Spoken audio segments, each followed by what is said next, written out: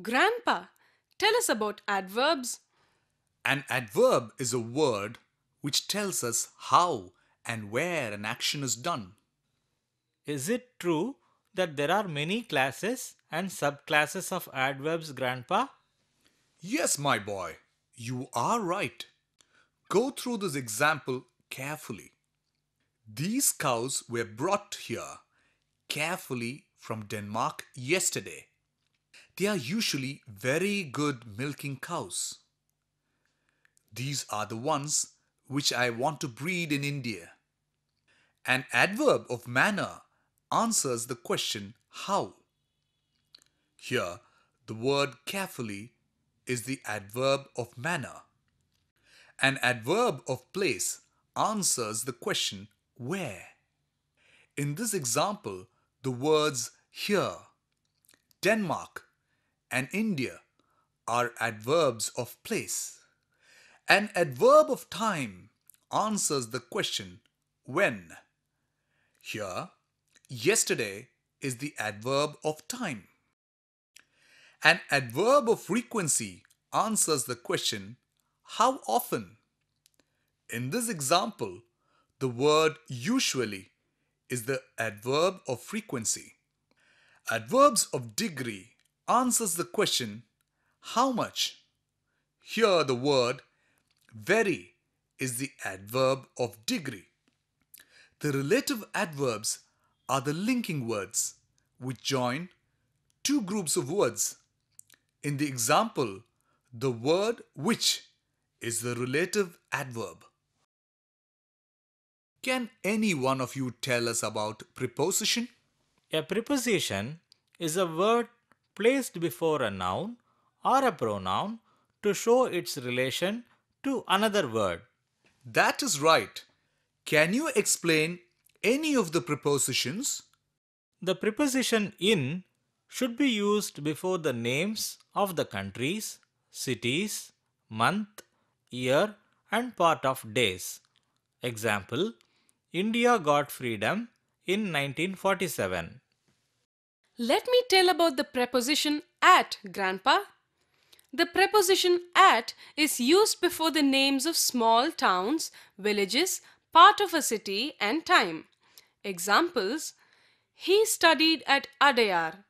I will meet you at 5 p.m.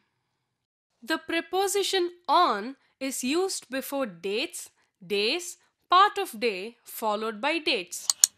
Example: His birthday falls on Sunday.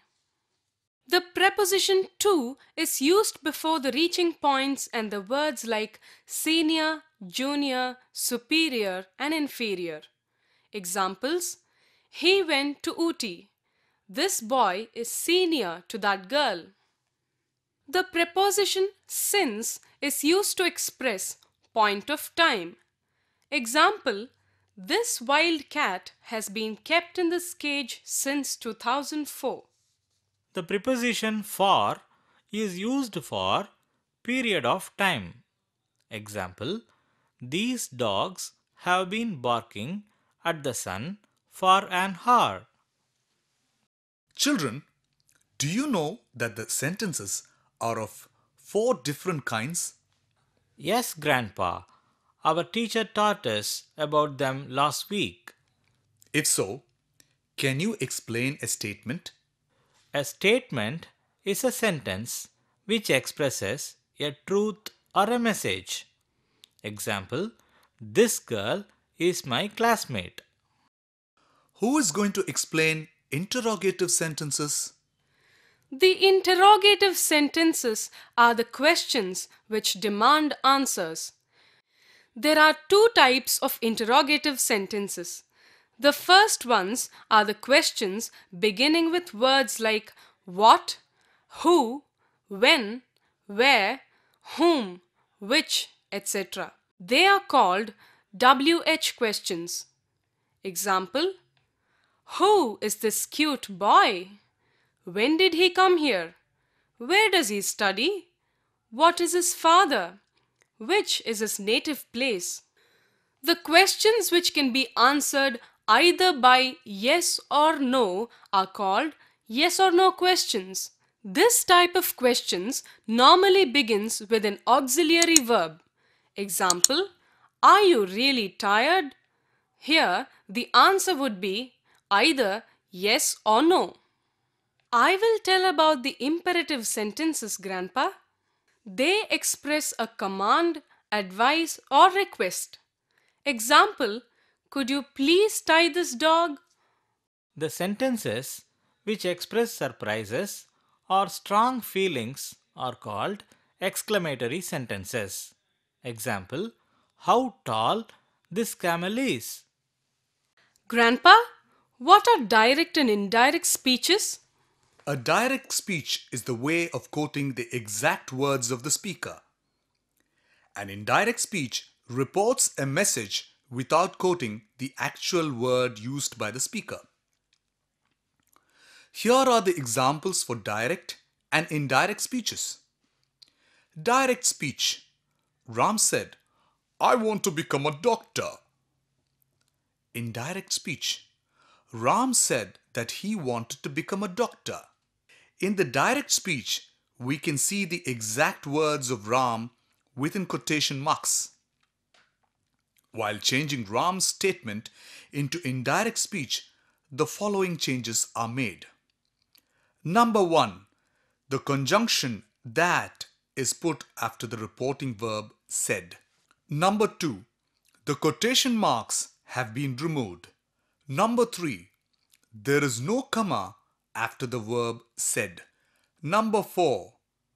The pronoun I has changed to he according to the speaker. And number 5. The present tense verb want has become a past tense verb wanted. Children, you will have to note how the tenses change when a direct speech is converted into an indirect speech. The present tense changes into past tense. The present perfect tense changes into past perfect tense. The past tense changes into past perfect. However, the past continuous and the past perfect tenses remain unchanged. The words expressing nearness in direct speech also changes to words expressing farness in indirect speech.